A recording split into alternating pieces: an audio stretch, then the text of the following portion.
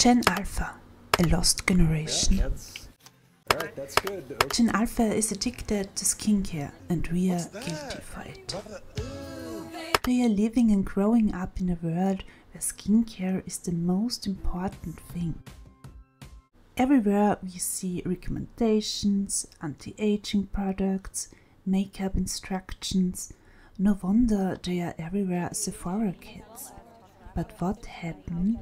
The children get uncontrolled access to skincare products or even encouraged to use them. And I can use this whenever I want. How to become a Sephora kid?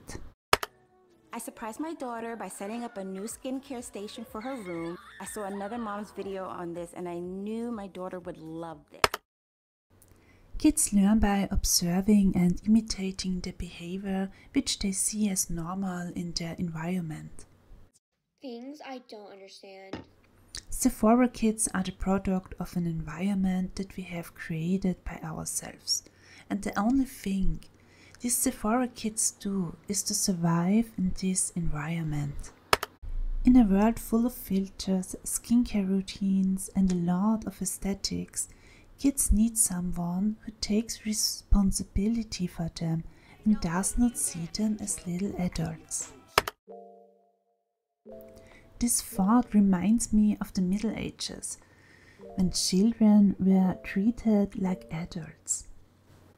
No childhood, why we have today no children but little adults. Yes, the idea is untypical if you think that there are similarities between today's childhood and the Middle Ages. To understand my thought, we need a definition of childhood and the need of education. Childhood in the Middle Ages were children at the age of 7 acted and treated as smaller versions of the adults. Today's definition of childhood is the development stage that occurs between infancy and adolescence.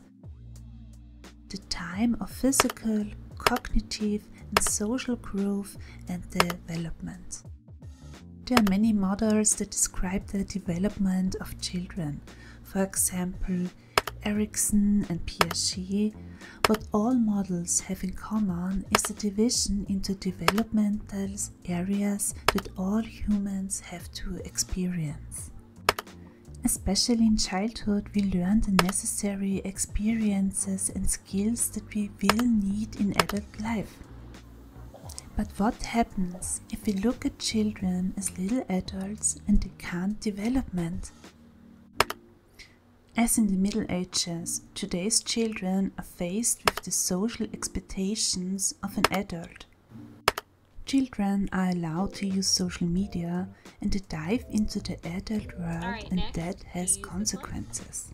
Children should not feel the social pressure to respond to an unrealistic picture.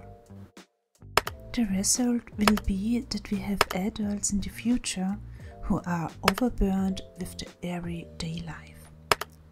To become a full member of society as an adult, we need a childhood to develop, and childhood where their own identity and personality can grow. That their own talents and abilities also be developed in order to find our place in the society.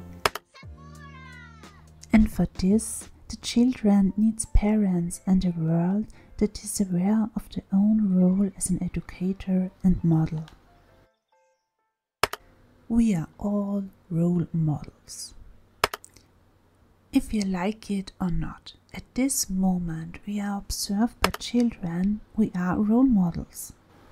But social media makes it easy for us to shift the responsibility away. The internet is impersonal, and the more impersonate something becomes, the easier it is to shift the responsibility away. We need parents, they are role models, and take the responsibility for the kids. The problems are coming if parents don't take the responsibilities and abuse digital media as a form of education, and kids don't get space for development. Then you have Sephora kids and iPad kids who have uncontrolled access to social media. And then, who has the responsibility? The content creators who put their content on the internet, or the parents?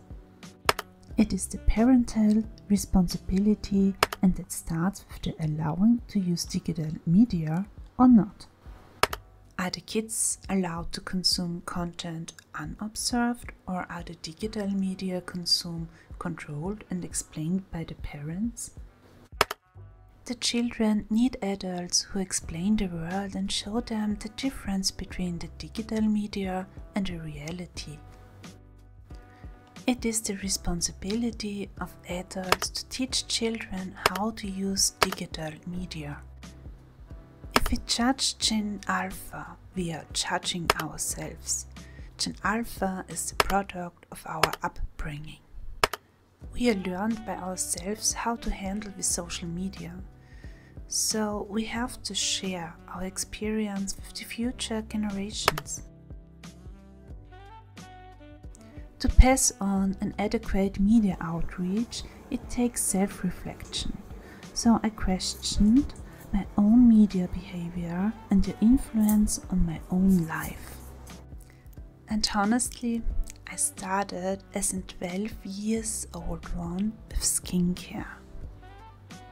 Social media was not present at this time like today, but the pressure to match a beauty ideal was already there. With 12 I was so insecure, and my biggest fear was at school to being STEM. I hate myself for this thought and that I hid my own femininity. Social media helped me to get back my femininity, because I saw other women that lived their femininity. I'm grateful to have this experience that allowed me to get rid of this negative and constricting thoughts of fear.